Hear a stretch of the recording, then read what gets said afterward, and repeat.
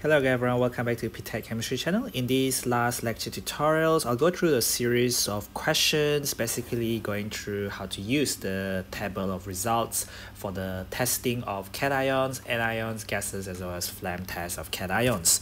So in these next questions, we have solid air and we also have aqueous solutions. Aqueous basically means they dissolve in water. This is a solution B. A is an element and is in the form of a gray powder. Solution B contains one cation. Cation basically means positive ions. And then you have one anion, basically meaning negative ions. It is yellow color. So yellow color, colored solid, usually colored compounds, usually means that they contain transition elements, and specifically the ions that they might contain could be iron 2 plus, iron 3 plus, Cu2 plus, Cr3 plus. These are in the table of tests for cations. These are the ones that will give you color precipitate when you add in the sodium hydroxide or ammonia. So typically these particular ions, they will form colored compounds as a result of these, well, one of these cations being present. Now we place a spatula load of solid A in the test tube. We add acid. Acid plus this element A. We test the gas with lighted splint. Lighted splint. What is the test for lighted splint?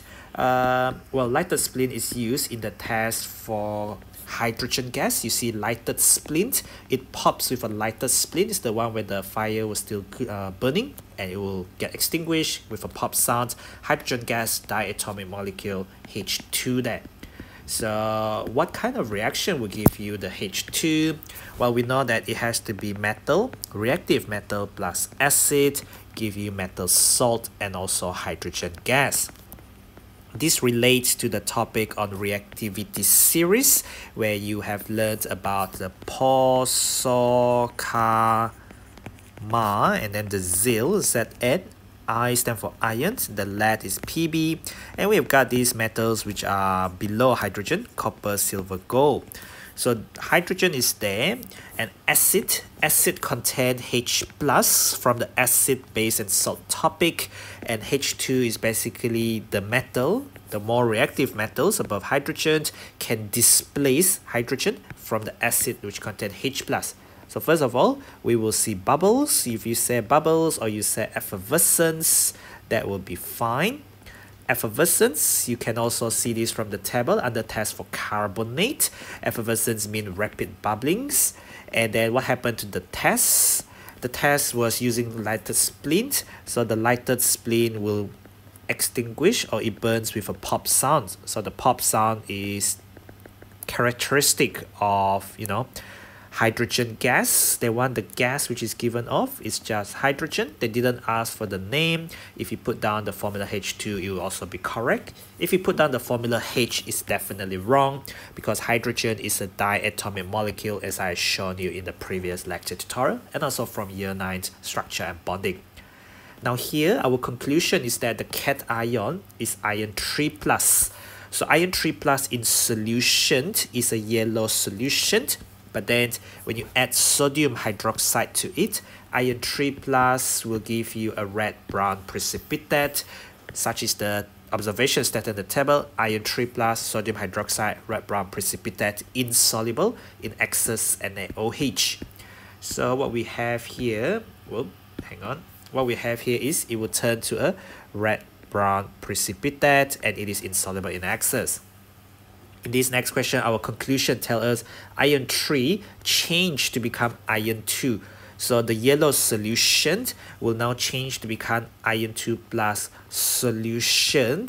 And iron 2 plus solution is very light or very pale green, as you will have seen as I demonstrated in the lecture tutorial. On the practical tutorial, I think video number 1, if I'm not mistaken. So it's very, very light green in color. It's not a precipitate, it's a solution, okay? Now, of course, when you filter the mixture, the filtrate, it will contain iron 2 plus aqueous, the light green or very, very pale green solution.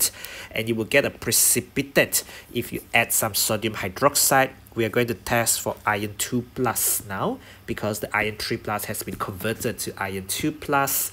So on the iron 2 plus, and sodium hydroxide, I get a green precipitate insoluble in excess, turning brown as it rusts on the surface to form iron 3 hydroxide. So what we get is we get a green precipitate. So a precipitate is formed, and what color is the precipitate? Is green. The name, well, we have iron, and this is iron 2 because the iron 3 has become iron 2. With the Roman numeral, this is the cation.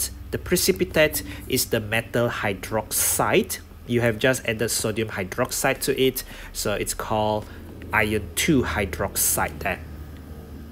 We have this next test where we add some nitric acid and then silver nitrate. So the silver nitrate there is basically test for halide, which is chloride, bromide, and iodide. You can have a look at your table, and you contain chloride ion, which is Cl-. If we follow up with the table, we have chloride Cl-. When we add the silver nitrate solution, we're going to get white precipitate, white PPT.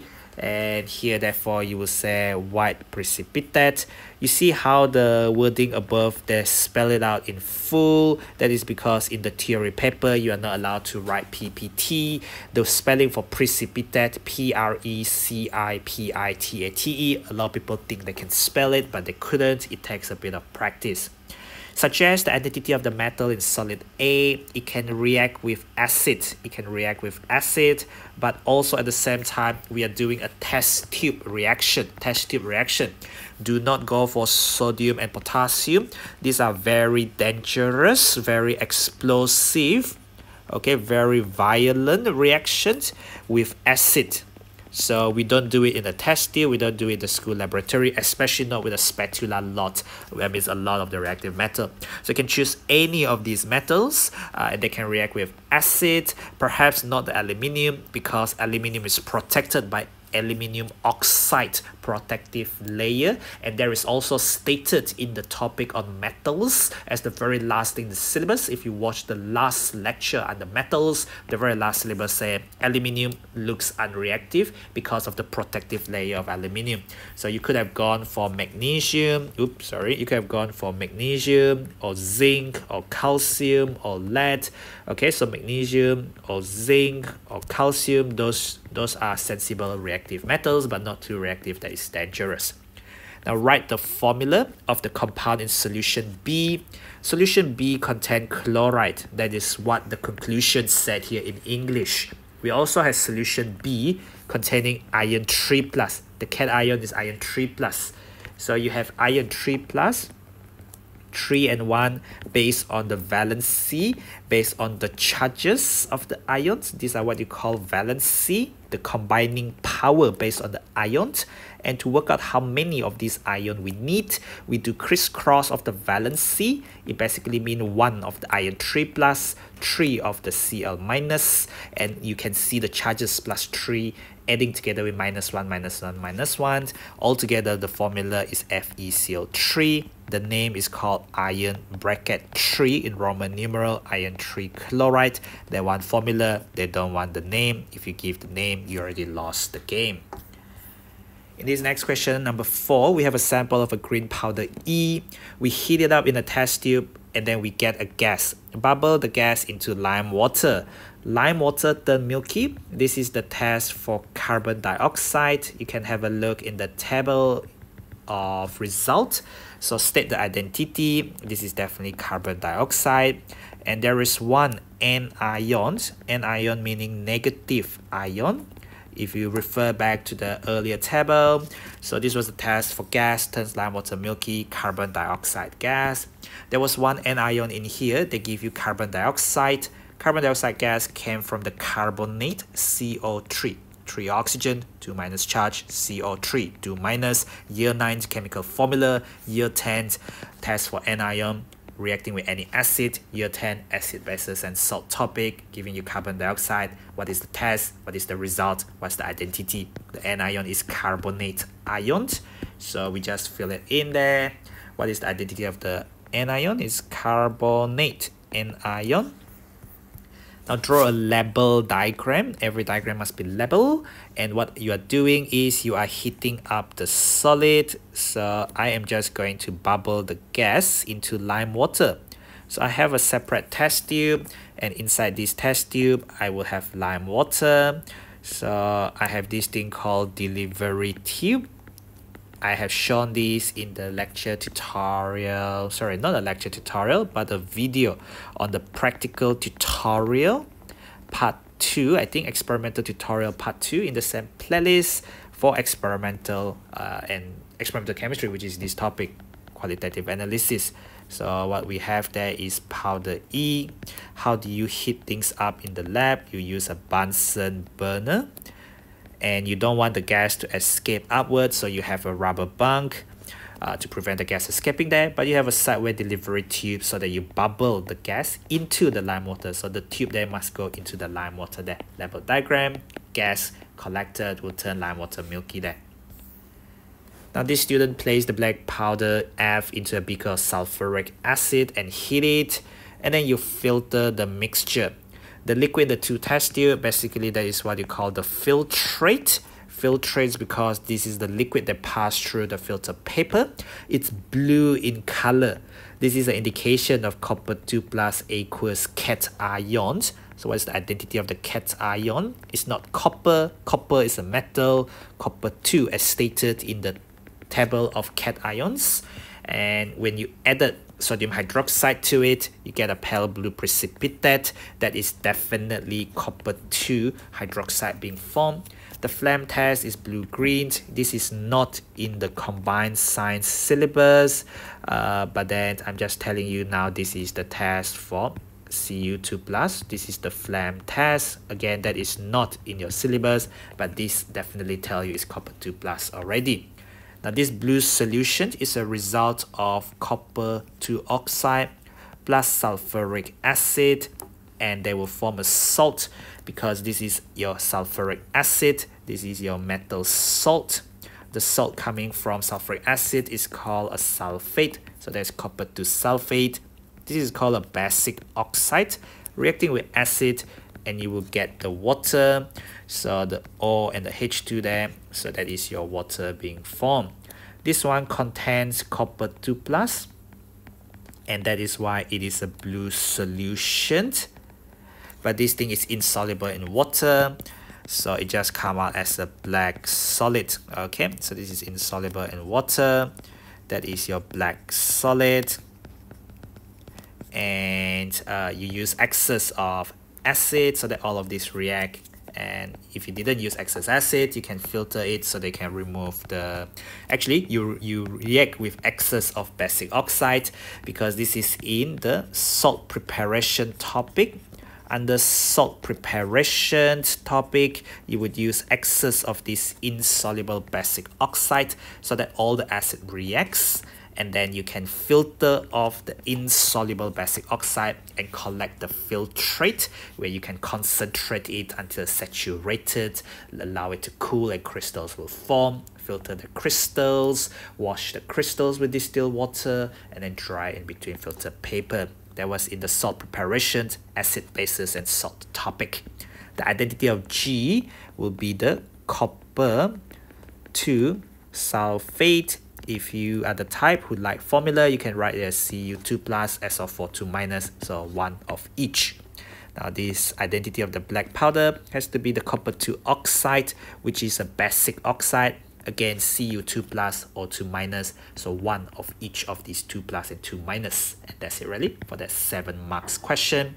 This reaction is called neutralization reaction between an acid and a base, giving you salt and water there. In these next questions, we have tasks carried on to crystalline solid. We have a portion of solid A. We heat it. So we get a gas and we test it with lime water. This is the test for carbon dioxide. So the lime water will change from, colorless solution because it says change. So that means there is a change. So you go from colorless solution to cloudy or milky or a white precipitate, as you have seen it in the experimental video part 2. So you have the test, you have the result. Now you must write down the identity. Carbon dioxide is present, or you can say the gas is carbon dioxide. Now you have another solid B, and now you test it with lighted splint. Extinguish. So there is no pop sound. No pop sound. They did not mention pop sound. So the gas is not hydrogen. It's a negative test, because lighted splint giving you pop sound is the test for hydrogen. If I show you the table, test for hydrogen, lighted splint, pop sound, hydrogen is present. No pop sound with a lighted splint, no pop sound, so not hydrogen. Carbon dioxide, lime water turn milky. So what happened there is we were told the lime water changed as it did. So there is a change in the lime water, the same way, colorless solution turn milky. So we can say the gas is carbon dioxide. We can also say carbon dioxide is present, just like that, okay?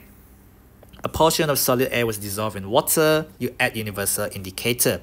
I managed to record a video of myself doing this in the lab because I took an acid. You could have any acid. So this is a H+, because every acid contains hydrogen ions. This is in the acid, base, and salt topic. Hydrogen ion H+. So have a look in that experimental video that I'm gonna attach to this. So what I have here is hydrochloric acid, and you guys are just doing cleaning out, is it? Okay, go on. So hydrochloric acid.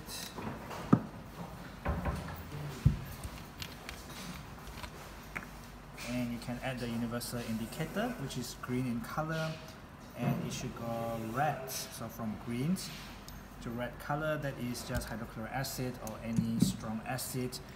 Universal indicator will change from green to red. And now I'm back. So you saw the color of the universal indicator change from green solution, and it turned red. It turned red because I used sulfuric, or I forgot, was it hydrochloric or nitric? These are strong acid. It will go red. Whereas for these pH 6, these were in the acid, base, and salt topic. So you have pH 1 to 3. Universal indicator will turn red for very, very low pH, because these are strong acid. And then you also have these around pH 5 to 6, and it will just be orange yellow, so not as intense, not as strong. So that one is just weak acids, such as the one present in your fruit, in the vinegar. So again, I did not have a demonstration video for this. This will just change from green to orange, or you can say orange yellow, or you know, either one of these color would have been all right. Green is basically pH 7. So at pH 7, universal indicator is green in color there. Believe this is the end of the tutorial set of questions, the set of tutorial questions actually. So we have solid A mixed with solid B, and you put in some distilled water, you get a gas. You want to measure the volume of the gas, okay? This is not test for gas, this is measuring the volume of gas. So you need a gas syringe, because gas syringe has graduations, it has lines, allow you to read the volume. Or you can use the inverted measuring cylinder method. So either of these method would do. We cover a lot of these from rate of reaction topic. So what I'm gonna do is I'm just gonna quickly sketch out some diagram. So this is called the rubber bunk. It's basically a stopper, and then I have my side arm. My side arm is going to be connected to this thing called gas syringe, and you gotta be able to spell it out, gas syringe. And it's only a good gas syringe because it has got readings on the gas syringe. And what I have there is solid A plus solid B plus distilled water, and I have it in a conical flask, stop it there so that the gas gets collected inside the gas syringe.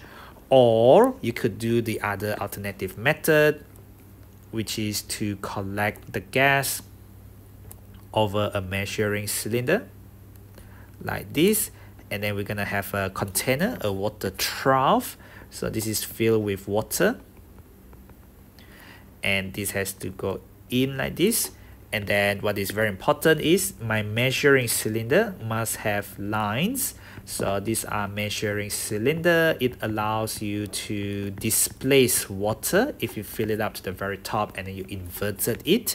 At the same time, I must also have a rubber bunk in order to prevent my gas from escaping. I will also have this solid A, solid B combined together, and that is the reaction that give me the gas there.